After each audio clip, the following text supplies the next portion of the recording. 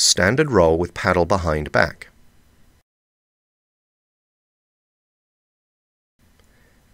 Set up by twisting counterclockwise.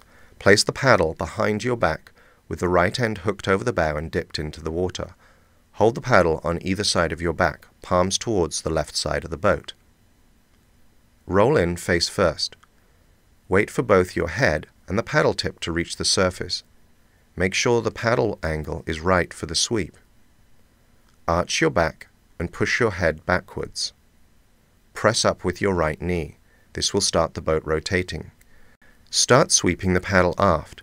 Twist your body slightly to ensure the paddle end makes it up onto the back deck. You will probably skim your knuckles doing this. Recover with the paddle at right angles to the kayak and your torso lying on the back deck.